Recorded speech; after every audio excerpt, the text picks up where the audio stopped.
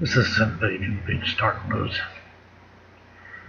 And North Korea threatening the U.S., South Korea, war games. Nobody's going to bother you, Mr. Yoon. So I don't know, shut your fat mouth and mind your own damn business. You know you're not going to bomb anybody. You know you're not that stupid. You know you'd be obliterated. And what the hell are you thinking? You nut, psychopath, sociopath, non-empathetic idiot. Get your people killed for nothing.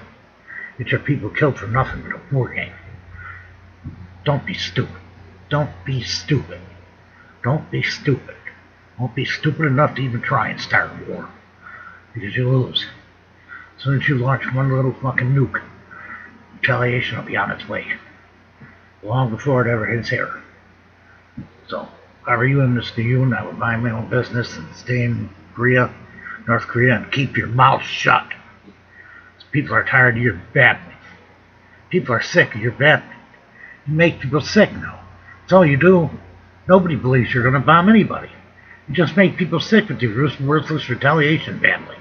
For what? This is for no prelude to war. It's a drill practice. It's all it is drill practice. War games, they do them every year. All of a sudden this year it's a rehearsal of war. Where do you dream this shit up at? Where do you dream this shit up at, Mr. Yoon? Where do you dream this shit up at? Huh? Where do you dream this shit up at? You lay in bed at night and think about these stupid things? So you gotta be. You're the only moron in the world that believes that war games are war, or prelude to war.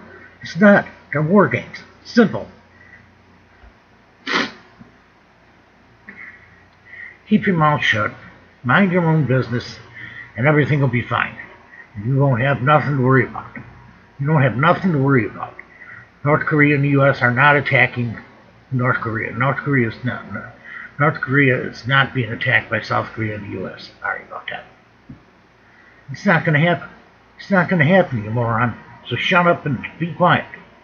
This is some big historical news. Thank you for watching.